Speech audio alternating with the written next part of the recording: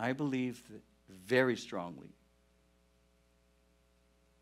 that the pastor, whether it's this fellowship or any other fellowship, the teacher, whether it's here or somewhere else, is doing a disservice to the church when they're not feeding them the Word of God.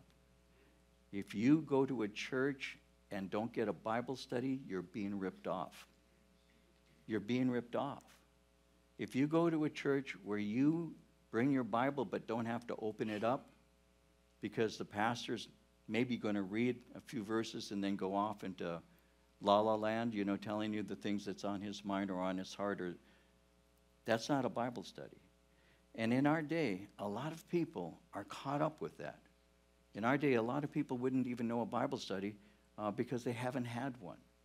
I really believe the command of Christ is something to be followed.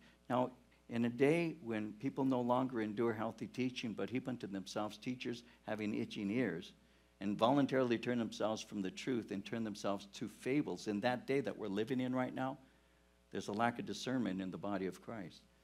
And somebody was asked, what do you think is the greatest problem in the church today? What do you think is the greatest problem in the church today? And you know what the answer was? The answer was pastors. Pastors. And this person who was asked is a well-known theologian, but when he was asked, what do you think? He said, pastors. What do you mean pastors? Why would it be pastors? They're not teaching the flock.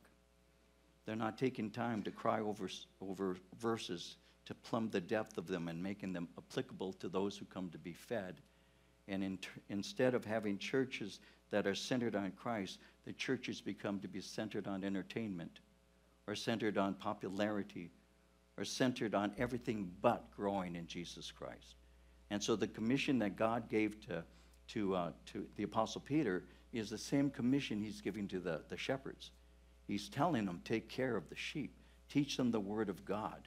You need to shepherd them, tenderly care for them, and feed them. And what do you feed them? You feed them God's Word. You teach them and you feed them, you care for them. And that's what he's saying here. Shepherd the flock of God which is among you, serving as overseers, not by compulsion but willingly, not for dishonest gain, but eagerly.